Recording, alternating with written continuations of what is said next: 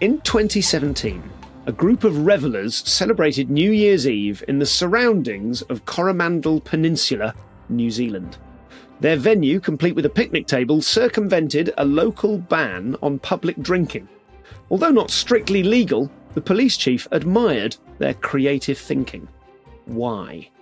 I will give it to you one more time. Coromandel? I've been there, and I can't believe I keep thinking Coromandel, but then I'm thinking of Howie Mandel. You are. I've been there as well, and my brain is blanking on what it was like, which is really annoying. Yeah, it's beautiful, like all of New Zealand.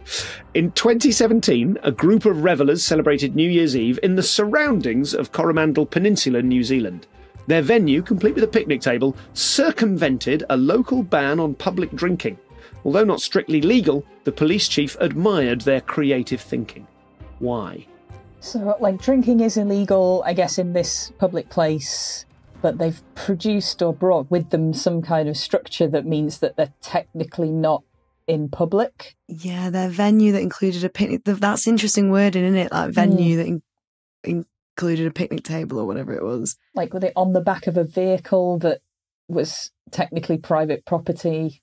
They've invented a giant drone that constantly hovers just an inch off the ground with ground effects. So they're not on the peninsula; they're above it. With a picnic table. Yeah, I'm just watching. Imagine the police officer standing next to them and them hovering eye to eye, just like. My other thought was the fact it's New Year's Eve as well. Like, is there something temporal-wise, time-wise, that's like playing with it? But that would mean what they just like drink in like I don't know what that would be. Oh, just for the leap second. There's a leap second in there somewhere that year. And it's, all right, how fast can you neck this beer?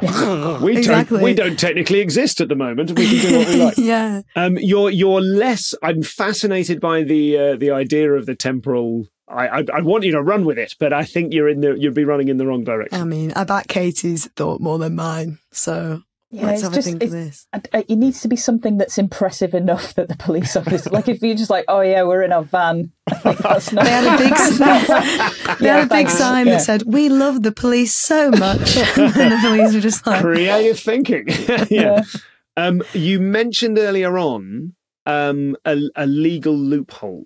You're in the right kind of realms when you discuss maybe not a hovering drone, but something which is sort of legally inflected. I have previously done a video on the fact that it's legal to sell alcohol from a hovercraft anywhere in the UK. You don't need a license for it, as long as the hovercraft is moving and on a journey. So, excuse me, I'll be right back. I'm just going to go and exploit that for the rest of the day. Right? I got like a 2-person hovercraft and sold drinks off it to friends, but like I wasn't following like the trading standards rules on like pours or anything like that. Like, but in theory, oh yeah, the pints were terribly poured. They really were. Weren't following any standards on that pint pouring time. You try pouring a pint on a hovercraft that's vibrating that much. It's just yes, all foam. But the cocktails were fantastic. But that exception's there to cover like serving alcohol on trains and things that go through multiple council areas. So you don't have to get a license in each one. So I'm wondering if there's something about a conveyance, something that they're on that means they're excluded. Yeah. My brain just constructed the sentence, "Where's the stupidest place you could put a picnic table?" But I immediately answered it for myself. The question of our age. Yeah. I'm picturing as well, I don't know why, and I think this is almost definitely going to be wrong, like if you've got something with you, like you can sell alcohol if you've got your horse with you. But I don't think it's going to be that. That reminds me of was there a famous tale of like an Oxford law student who demanded a pint of ale and a full meal during his exam by invoking illegal law, and on the way out they fined him 3 shillings for not wearing a sword. Something like that. I had a friend who did law at Oxford, and it was like 90% just looking up the arcane rules of Oxford. And like if you turn up to your final exam in a suit of armour, you automatically pass or something. There's that legend at every university about some little loophole that someone used, but Oxford's got more than most. I can tell you it's not about bringing a picnic table. They could have done this without a picnic table. That simply eased the comfort. Okay. Is it? I'm imagining like a boat or a raft or something that they're just like floating along the river and having a party on the boat, and that technically isn't in the park. You're in the right ballpark in one respect. And can I just say I love asking the question. It's so nice, isn't it? I'm so happy right now. You're getting such a power trip. Honestly, I can see it in your eyes. It's the peninsula, so it's surrounded by ocean.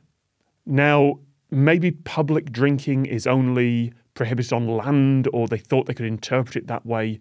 But I feel like they got a boat is not a satisfying answer to this question. No, it's not a boat, but the peninsula is important. They chose it deliberately. Oh, they didn't. Okay. If you are on a beach and you dig for like a little bit, water is going to come up. So did they like get a load of shovels and like cut off the tip of the peninsula at the beach and then try and claim they were now on a private island?